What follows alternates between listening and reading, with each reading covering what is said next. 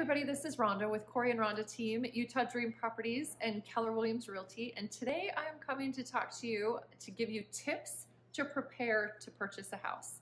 So make sure you stick around. Some of these tips might surprise you. Let's get to work.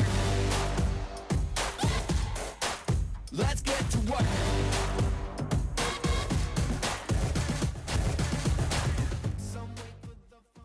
Okay, so today we are coming to talk to you about tips to prepare to buy a house. So remember, we're in the preparation stage here. We want to get you set up the best that we possibly can so that you're ready to purchase. So the first thing I'm going to tell you, and you're going to think this is very basic, but there's a reason behind this, we want you to call us first. Even if it's way in advance of when you think you're going to be able to purchase, call us, because what happens usually is people, especially if you're a planner like I am, you're going to want to get everything set first before you even start looking. What I mean by that is sometimes people will pay off all their credit cards. They'll think that they have to pay off their car. They think that they have to save for this huge down payment. In reality, that might not be the case for you. And while you're spending your time and interest rates are still low, prices are going up, and you're spending time saving up for this down payment or paying off certain things that you think you have to pay off, you may not need to. So call us first. We will put you in touch with one of our local trusted lenders here that can just have a conversation with you and your specific circumstance and say, okay, you want to buy a year from now? This is what I would do. And they will set you up for success. Okay, so the first tip was to give us a call so that we can kind of talk about your situation, your timeline. We can put you in touch with a local lender. The second step is when you speak to that lender, really tell him or her what price point you are comfortable paying per month, and then they will base your pre-approval off that. So sometimes what happens is we just give all of our information and we say, hey, tell me what I'm qualified for. And it might come back way higher than you're comfortable spending. So we want you to be in a price point that is comfortable for you so that when we start looking at homes, we're looking at the right homes that fit your price point and your budget.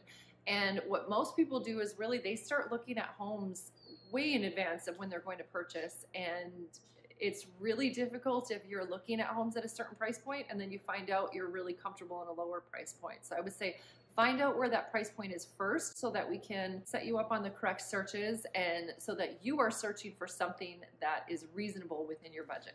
So the next tip is, and maybe you're going to see a theme here because I'm a planner myself, is to let us know in advance, because we want to make sure, like we said before, we want to make sure that you're pre-approved and we get all the timing correct. Sometimes, believe it or not, it might make sense, financial sense for your specific situation to break a lease. We've had some clients do that simply because rates are so low right now and prices are increasing. So sometimes the longer you wait, depending on what the market's doing. Right now it's December 2020, so our market is still going up and rates are still for VAs, depending on your credit score. I always want to use that as a disclaimer, but a lot of our clients are in the twos right now.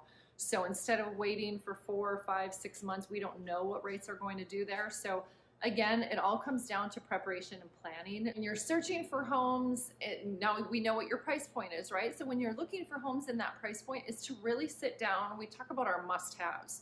So everybody has wants, and then you have your must-haves. So really make a list for things that you are not going to compromise on. So for a lot of our buyers, garage is usually pretty important, or at least covered parking for somebody. So that might be something, for example, that you don't want to compromise on. So make a list of those must-haves, those items that you don't want to compromise on, and then make another list of maybe bonuses.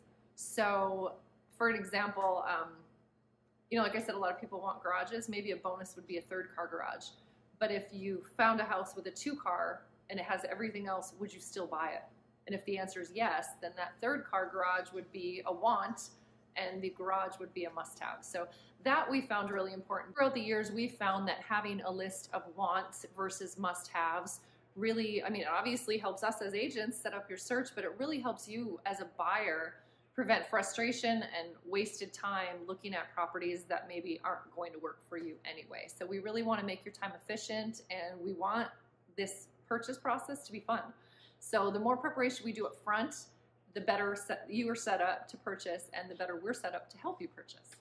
We put out new videos every Friday, so if you liked this video, make sure to like and subscribe to our channel. And as always, feel free to contact us at any time. We've got our number, our website, Send us a text, send us an email, whatever's easier for you. People contact us all the time, and we would love to help you too.